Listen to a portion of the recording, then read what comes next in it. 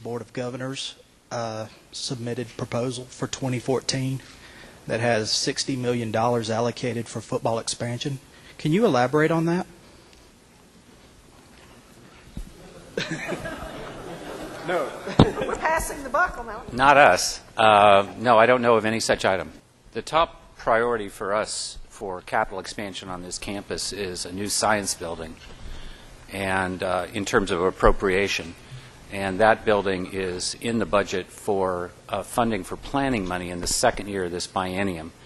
After that, it's the renovation of the Burson building, and after that, it's the creation of a performance venue for the College of Arts and Architecture. So we don't have any, at least at the top end of our request for appropriation, anything related to athletics. And those things, as Phil said, sometimes we are asked to put in what are construction items related to self-sustaining revenues. But I think you all ought to count on a 15,000 capacity stadium for quite a long time, because that's probably what we're going to be able to do.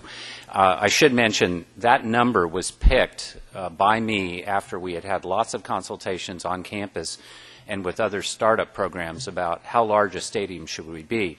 If you looked at other football championship series programs, or what used to be called 1AA, the average attendance at those kinds of conference games or games by those kinds of entities are around 7,500 people total.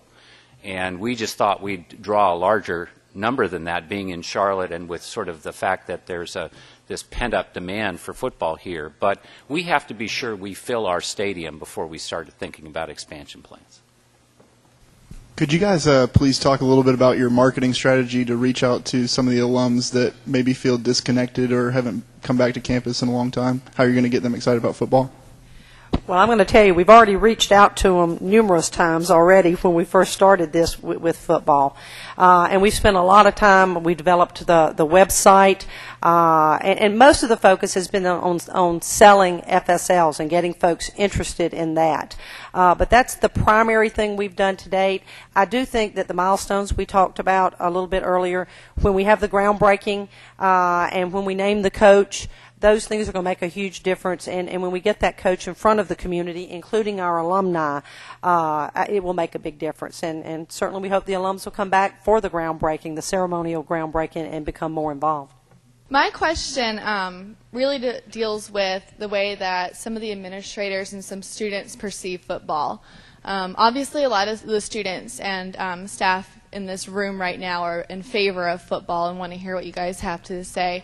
But last week I was in a class from one of my majors, and my professor said something along the lines of, we can't hire any more professors due to budget cuts, but you guys can go to football games. So what are you doing to kind of change the mentality of those who are disgruntled about football and disgruntled that students are having to pay for football even though that's what the students wanted? I would guess that in any university community, even on those with very successful football programs, you'll have a debate among members of the faculty, staff, and even the student body about whether it's worth the cost and the other things associated with a major football program. And that's probably no different here. It was my judgment after a long period of study and relying upon the work done by the Everett Committee and others, and after long consultations and looking at the analysis myself and what it really cost, that it was going to be something we ought to do. But with that said, it is not a direct trade-off. There are trade-offs, but it is not a direct trade-off between hiring professors and hiring offensive guards. The faculty is paid out of our appropriation and our tuition revenue, and football is paid out of a combination of student fees, private gifts, and private dollars that come through ticket sales and concessions and the like. So there's no question that if you charge students a football fee, whether it's for building the facility or operating it, that it could come at the expense of charging them tuition, which might support your academic mission. But we had those conversations 3 years ago. And ultimately our trustees by unanimous vote, the Board of Governors by unanimous vote, and I think the general sense on campus was that this was something we needed to do, not so much for next year. I mean, we all know we're in a recession, but for 25 years from now, that if we're going to start football, and I think the consensus here was that we should, we're never going to start it cheaper than we could right now. And it would only grow more expensive with time. But with that said, as Judy said, we did budget conservatively. We didn't say we would start a marching band. We didn't say we would try to do all the Title IX things all at once.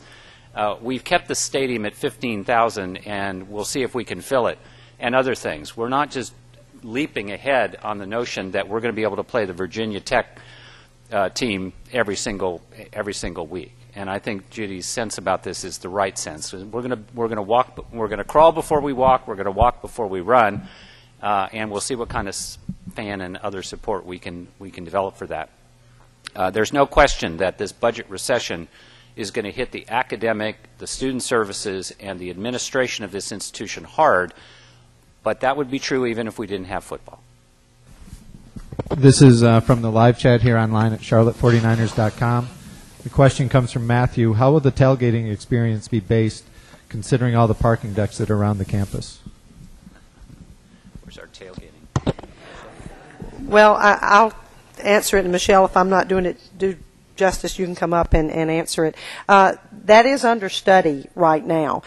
We have a number of surface lots, and that is most of the time where you are going to be able to utilize grills and things.